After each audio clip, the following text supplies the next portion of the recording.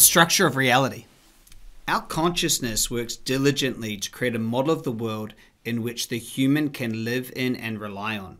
Human beings, we function automatically to distort all of the sensory information provided to us by the world so that we can convert this chaotic everything into a hyperstable something that can be described and predicted. And that is mainly done unconsciously in the invisible. And we have this ability to do this so we know how it is. We must always know how it is, how it's going to be. It is so important for the unconscious to know what to expect and that it can survive from it. The challenge is however the unconscious has learned to survive, it just replicates that. And so if you're born in a family full of scarcity or hard work, or if you have an experience of feeling rejected or not good enough, or that there's something wrong with you, your unconscious learns that that's actually how the world is, and that's actually survivable.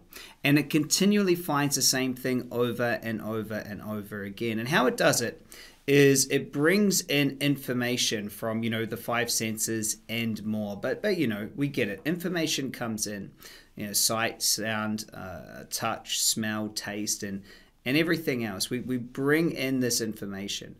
Now, there's a lot of information, and we need to convert that so we know how it is.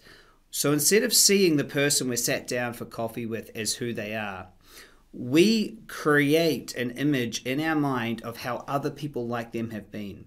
If we sit down for a sales meeting, we're not sitting down in this sales meeting. We're bringing all the information from previous sales meetings to figure out how this one should be. So what we do is we first distort, we second generalize, we third delete.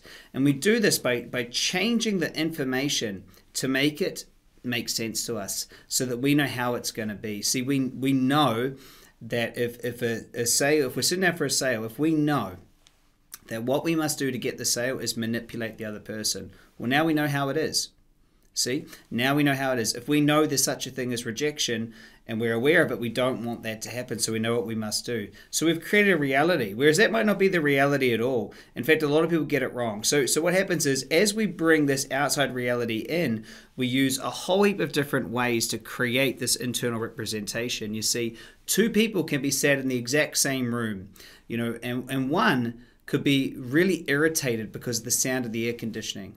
Another person could be just sitting there completely present, be so happy that they're sitting inside and it's cool while it's really hot outside, or it's warm. They could just be happy about it, but it's this exact same experience. And that just comes down to how someone has conditioning on the inside. See, one person might be an air conditioning installer or maintenance person, so it just irritates them that there's a sound. They think, oh, that can be fixed. But see, it's the same reality. The only reason that they're doing it different or experiencing it different is based on their beliefs. So we distort, generalize, we delete. We do it through our values and our belief systems, through our attitudes, through decisions, through our past, through our traits, through our memories, through our language patterns. This is how we do it. And we create an internal representation of how it is. And then we live through that internal representation. And what's interesting is I was driving a Tesla the other day, and they do this. So what they do is they have cameras going out there onto the road and around, and they are filming what's going on, right, around the whole car. They're creating a model of the world on the dash, and then the car is driving on that model of the world that's created. You see, so it's not actually in the world. The cameras are bringing in the information, and then it's driving on this. From that internal representation, we end up creating a state of being or knowing, and we go, this is how it is. So if we have a belief that someone's going to reject us or this can happen, we distort and generalize, we make that true, we get a state, and this state leads us to a behavior. It leads us to a certain way of thinking, a certain way of avoidance or distraction. And so we're always taking the truth, which is reality out there, distorting it, generalizing, deleting information to make it a stable something. And this stable something is not reality. This gets people so caught up because then they see how it is and they go, you know what, I don't like how I keep creating it. So they get the assumption that they must fix it. They think, well, I must fix myself or do something wrong. But the key is actually innocence. The key to get out of this mess isn't to fix it or try to heal it the key is actually to go and remember a time before you learnt it all, before you learnt how the world is, and return to that place of peace or presence or innocence.